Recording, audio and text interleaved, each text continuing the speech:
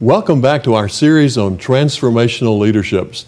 In our last session, we were reminded that if we want to make a difference in our world, then first of all, we must have a passion. What is the passion that God has given you? What is the injustice in our world that you want to stand against to bring about hope for those who are hopeless? Then we began to discuss we must lead with excellence. It's not just enough for us to have a passion, but we must be excellent. We must be competent in all that we're doing if we hope to make a difference.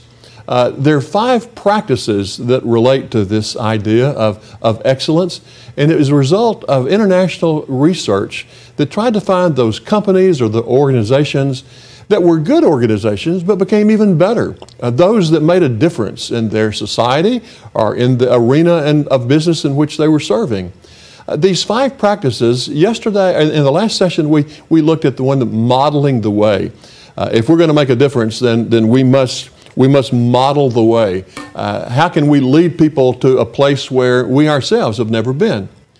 Then in this session today, I want us to look at the other 4 of these practices. We'll have to go through them very quickly, but you can go back through our workbook and through the textbook and get further explanation about it. The second is inspire a shared vision. We first model the way, and then we must inspire a shared vision. That's the first one that we'll begin with, and then we'll look at the idea of challenging the process and enabling others to act and encouraging the heart. The whole idea of inspiring a shared vision. When Jesus had already been to the cross and was raised from the dead and was ascending back to the Father, He took that small group of disciples that were around Him, and this is what He told them. You will receive power when the Holy Spirit has come upon you, and you shall be my witnesses, both in Jerusalem and in all Judea and Samaria, and even to the remotest part of the earth. Well, that was an impossible dream. How can this ragtag group of followers make an impact on the whole world when most of them were just Galileans themselves? And yet, that's the vision that God gave them. God said, you're going to be my witnesses, and you're going to take this message of hope to the very ends of the earth. What is your inspiration, or what is your vision? The power of vision is for us to be able to envision the future by imagining exciting and ennobling possibilities.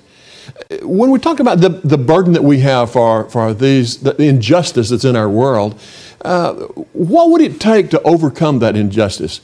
We looked at Martin Luther King Jr. in America, who wanted to get rid of the segregation laws that created 2 classes of citizens. We talked about William Wilberforce. He wanted a world that was free from slavery, a world where no one would be sold to be used as a tool at the expense of other people. The power of vision, if we can, in our own mind, if we can see a world beyond that injustice that seems to imperil so many, then that's the beginning of vision. Visualization, if we're going to visualize this new world or this new reality, there are 2 really important principles. One of them has to do with these 3 circles or 3 questions that we will look into. But the second one is just a very simple thing, in that how do you take this vision and how do you translate it into a simple concept? Well, let's look at these 3 questions. The 3 questions are, what stirs your greatest passion? When you're at your best, what are your resources? Those are the 3 questions.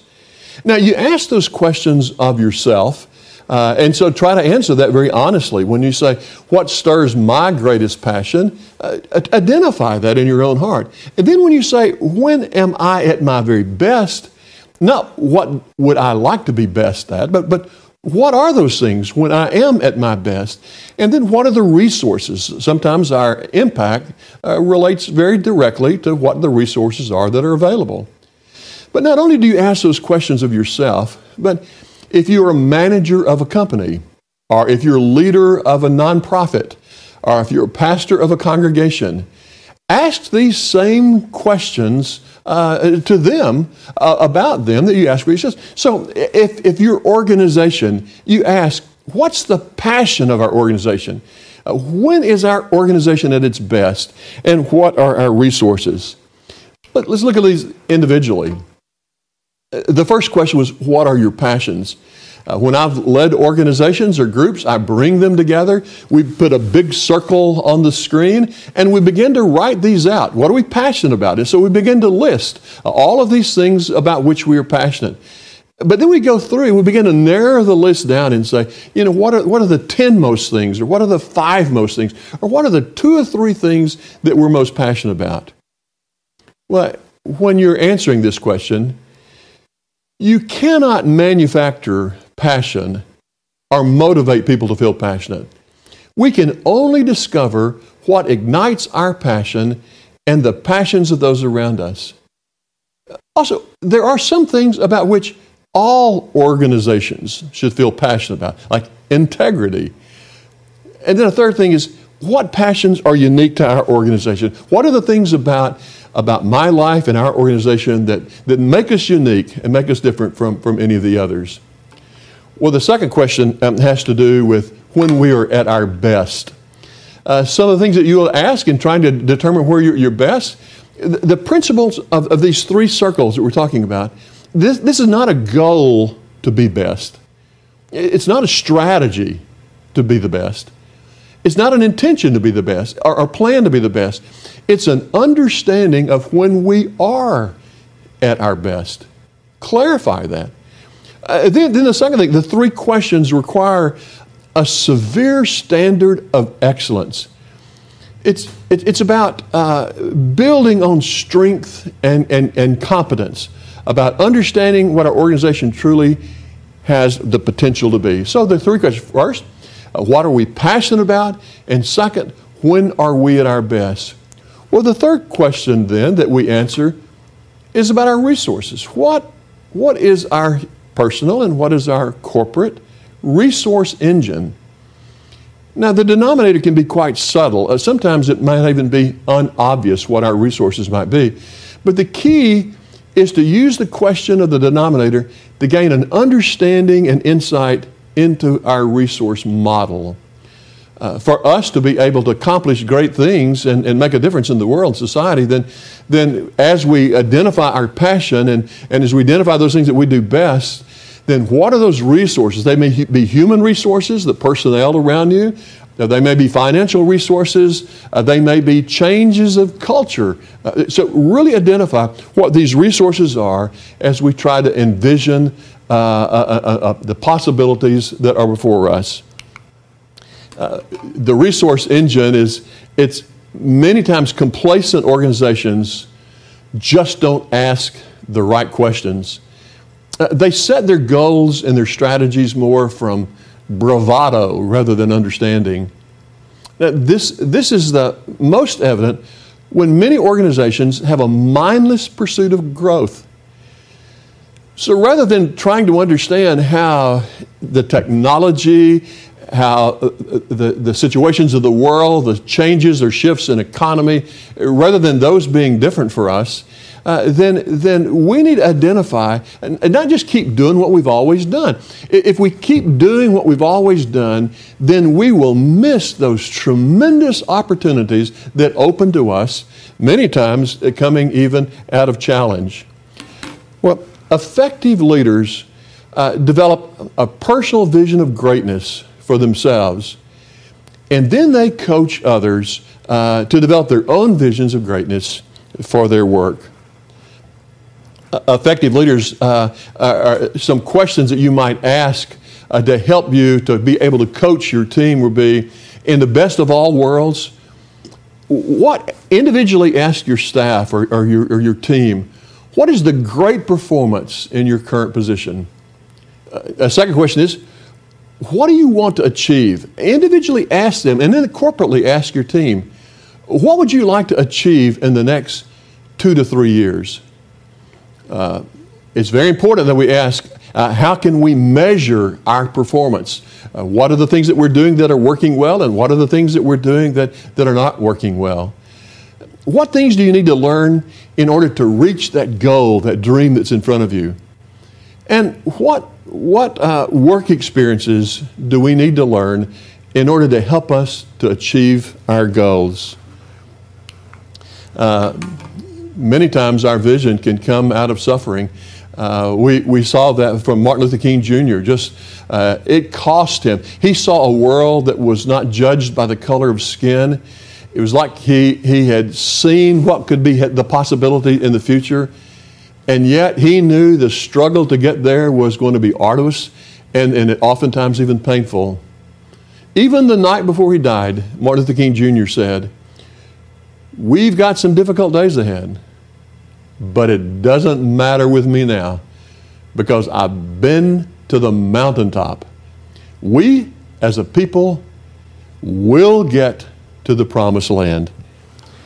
How can we look beyond suffering and come to the place where we can see a vision of a new world, a new hope, a new reality?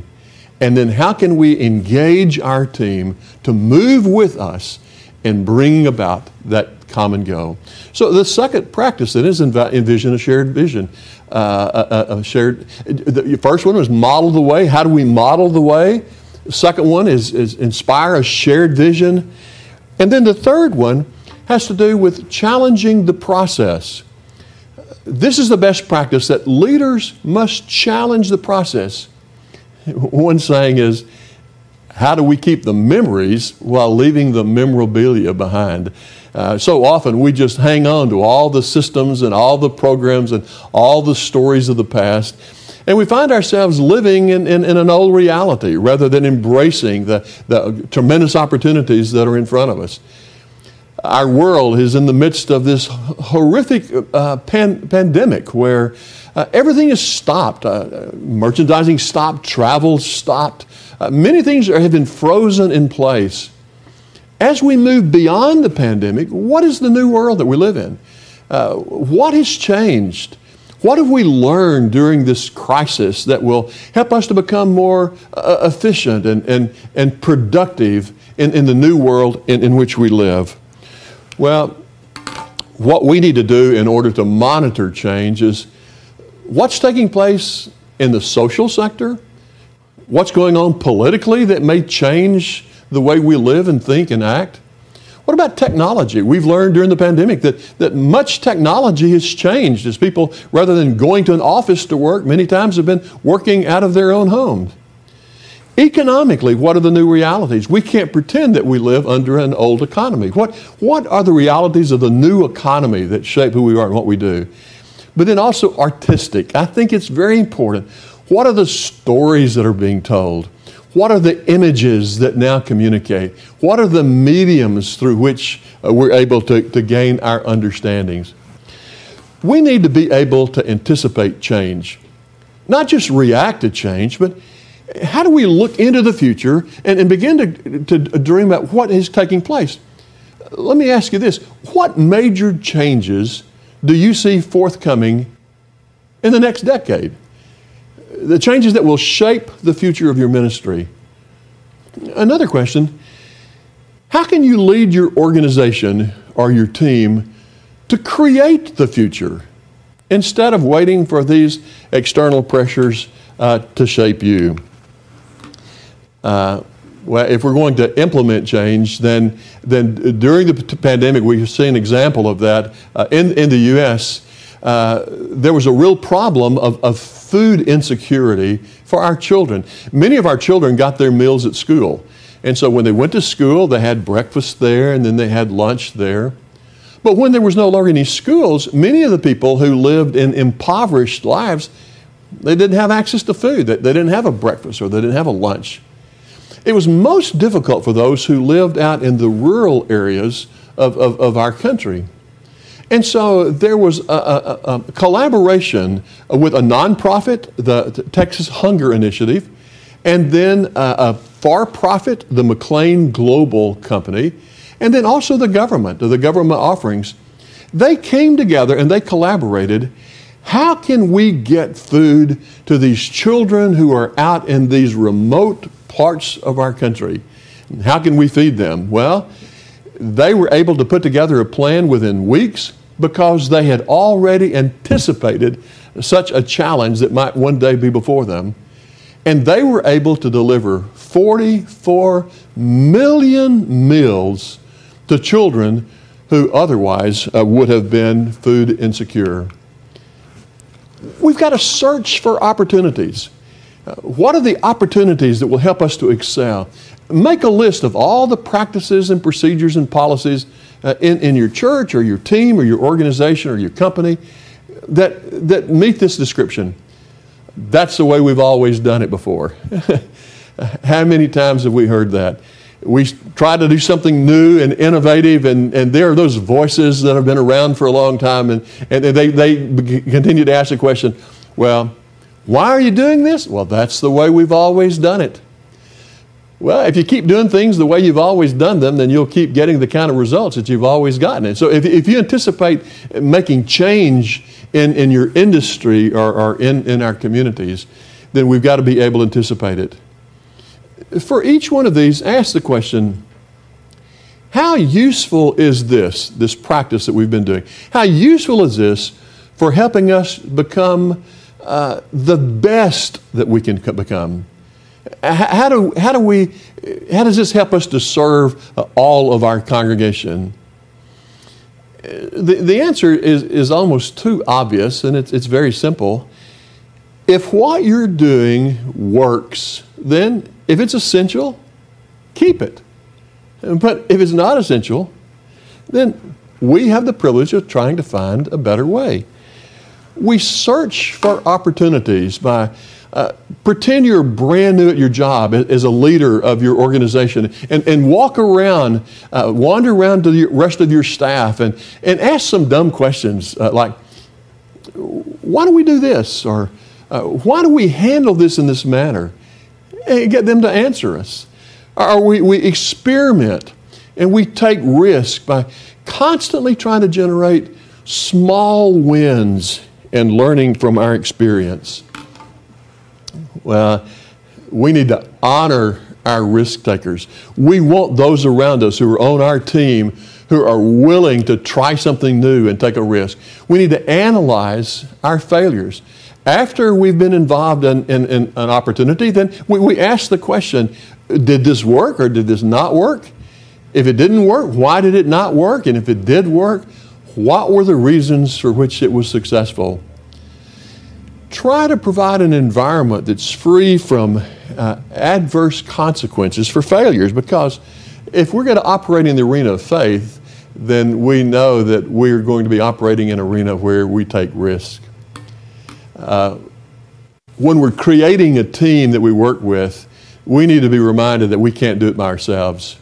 Moses, the great leader of the Hebrew people who led them out of exile, after the children of Israel had been released from their Egyptian captivity, Moses was trying to lead these few million people all by himself. And his father-in-law came to him and said, that's crazy, Moses, you can't do that. You've got to delegate. You've got to raise up people who will help you to bear this burden. That's exactly the same kind of thing that William Wilberforce did when they worked toward the abolition of slavery. He couldn't do that by himself. And so he enlisted others like Hannah More, who was the writer, the journalist, the writer of plays and novels. He enlisted people like Isaac Newton, the academic, or John Newton, who was the preacher. We can't make great change, and we can't overcome injustices by ourselves. There must be a team around us. Leaders know that collaboration is essential. A leader by himself or herself can't make extraordinary things happen. It takes partners. So leaders invest in building spirited and cohesive teams that feel like a family, a community together. They develop collaborative goals and cooperative relationships with colleagues. They know these relationships are the key to unlock support. Now, sometimes these simple truths from these successful leaders is very simple. We begin with the question of who rather than what. If you're building a team, who are the people that you want around you? Who are the ones that can adapt to a changing world? We also want to make sure that we have the right people on the bus. The problem of how to motivate and manage people primarily goes away if you've got the right people on your team and the right people who are moving with you. If you have the wrong people on the team, then it doesn't matter whether you discover the right direction or not, you still won't have a great company or a great institution. Great vision without great people is actually irrelevant. Now, 3 disciplines that we must be rigorous rather than ruthless. When you're putting your team together, when you hire, when in doubt, if you're interviewing someone, when you have doubts about them, don't hire. Keep looking. When you know you need to make a personnel change, act. If you know in your heart this person is not working out, you're not using their gifts, they don't have a passion for what you have a passion about, you need to move, then make a change. It's very important that we put our best people on our biggest opportunities. Sometimes we put our best people on those that are our biggest problems. Well, that's a waste of resources. For our biggest opportunities, we need to engage our best people. Well, we need to say and enable others by saying we and ask questions and listen and take advice. We need to stop talking and start building in our staff meetings. We need to think of a time when we were most successful and be able to challenge them to be able to do that ourselves. So the enabling others to act is the third of these principles. Now, encouraging the heart is the next principle, and that's how do we encourage our team members? To encourage the heart, everyone wants to feel that he or she is part of a team. That their contributions are valuable and enable. We want to look at encouraging ideas. We make our recognitions public. So when someone has done some excellent work, then celebrate that. Let the whole team give them credit for what they've done and celebrate the achievement or the accomplishment that they've had. Schedule celebrations and demonstrate caring while you wander around and have fun.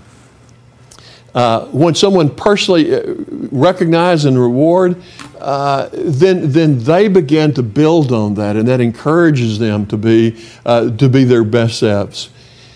Ask them when they reflect on when they were recognized, what made that time so memorable. Making extraordinary things happen in organizations it's hard work. Leaders must encourage their followers to go the distance, not just to do the things that are maybe appear to be the most urgent. Well, it's going to take courage for us to lead through times of difficulty and challenge. We need encouragement because we're going to face criticism. In Hebrews 12, 1 through 3, it says, "Therefore, since we have so great a cloud of witnesses surrounding us, let us lay aside every encumbrance and the sin which so easily encumbers us, and let us run with endurance the race that is set before us, fixing our eyes on Jesus, the author and perfecter of faith, who for the joy set before him endured the cross, despising the shame, and sat down at the right hand of God." Martin Luther King Jr. again said, the world just doesn't like people like Gandhi. That's strange. I mean, Gandhi was one who led his own people, and as a result, he ended up being killed by one of his own countrymen. Martin Luther King said, the world doesn't like people like Gandhi. That's strange. They don't like people like Christ. They don't like people like Abraham Lincoln from the United States. They killed him. This man who done all that good for India, who gave his life and mobilized and galvanized 400 million people for independence, one of his fellow Hindus felt that he was too favorable to the Muslims. He was a man of nonviolence, falling at the hands of a man who is filled with hate. Challenges, criticism, we can expect opposition. But it's worth it if by the grace of God we can be a part of bringing justice to a world that's filled with injustice.